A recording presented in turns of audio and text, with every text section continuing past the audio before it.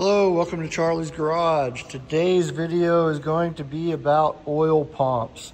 So what we're looking at right here is an oil pump that came off of a GT466 International, and I can take you over here and show you an example of what it looks like when it's installed on the engine. So right here on this Max Force, it's the same water pump basically, but you got a hub right here that the vibration dampener attaches to. And then behind this hub, which you have to use a puller to get off, and it's interference fit. So you actually have to heat this hub up to get it to expand to fit back on. But behind the hub, this is the oil pump housing.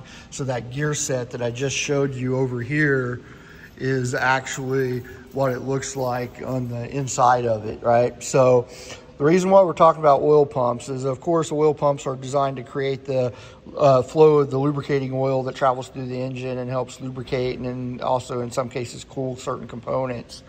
And one of the main things that you will have as an engine ages is a gradual loss of oil pressure that can be attributed to primarily wear in one of two areas, and that would be your bearing oil clearance. So where your crankshaft journals and your bearings meet, the space between the journals and the bearings provides a restriction that creates oil pressure.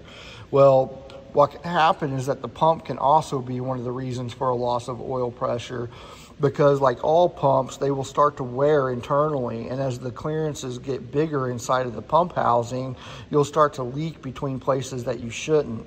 So for example, when this one is installed, it should be up against the wall, excuse me, and you shouldn't have too much leakage across this face.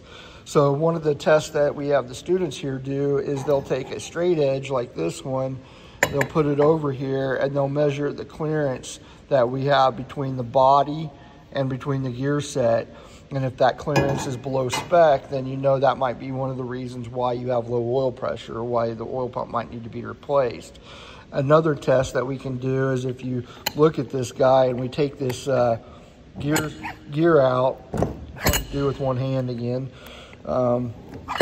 Yeah, there we go. We take that gear out. Now it makes it easier to pull this gear up. And you can see that this gear slides into this housing right here. So what we also measure is the space between the housing and this inner or outer gear right here. Because if that was excessive, that would cause a leak and cause a loss of oil pressure as well. And then there's another test that I don't know if International actually lists this test in the service manual. I know Cummins does, and they call it tip clearance. And tip clearance would be like, this is your actual pumping chambers, and you can see that as this rotates around, that the oil clearance changes, right? So it forms a big space that draws the oil in, and then as it rotates, that space decreases and forces the oil out the outlet. And what will happen is, as you're rotating this gear set, the space right here between the gears that separates the pumping chambers from each other will start to leak by. So tip clearance would be measuring the space between these. And like I said, that this would all be reasons why you would need to replace that oil pump.